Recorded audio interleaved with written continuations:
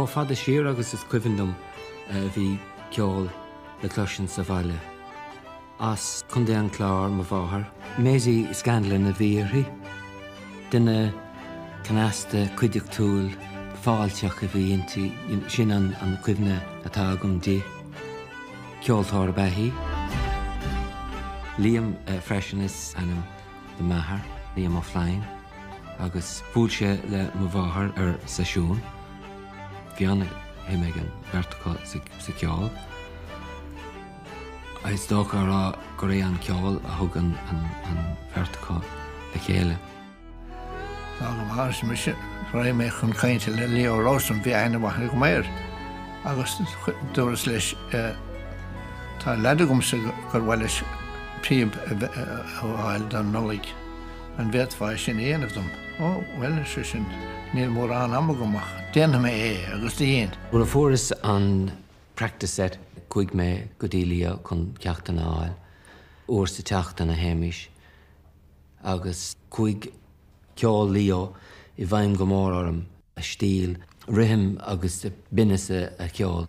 Bhíoh sé ag chuirsíos ar píobaire eile, daoine mar Willie Clancy, Seamus Ennis. Ceantas na daoine is mó is dar na píobrach bin na Seamus Ennis. Fachacha bheithé, bhí sé na bháiste. Agus, bhí is a gom ó thuas go méach an aithne a chur ar an bhar rítheachtach seo. Is ar an radio a chula mé ceol Willie Clancy don chéad uair. Duine séamh canasta bheithé Willie, agus bhí na tréithe sin le cloisiant I binis a chud ceol. Le Dónal Lunny, Andy Irvine agus Christy Moore sa grúpa Planxty. Chur Liam an ceol traidisiúnta os cóir lochtéisteachta nua ag tús na seachtóidí.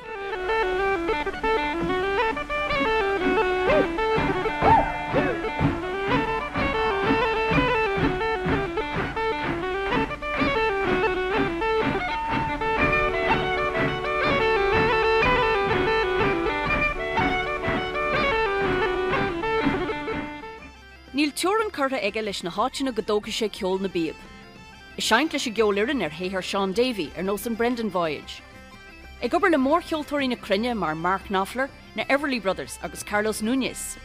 nó mar chubadóir ceol nua do uachtaráin na hÉireann mar de bhicile íosa.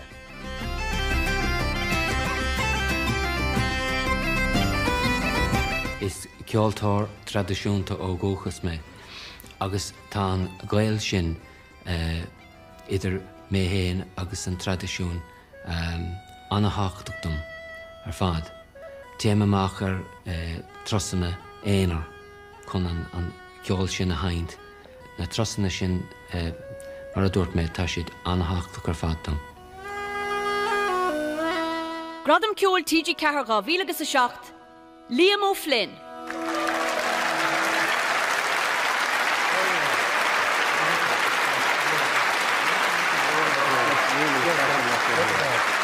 That's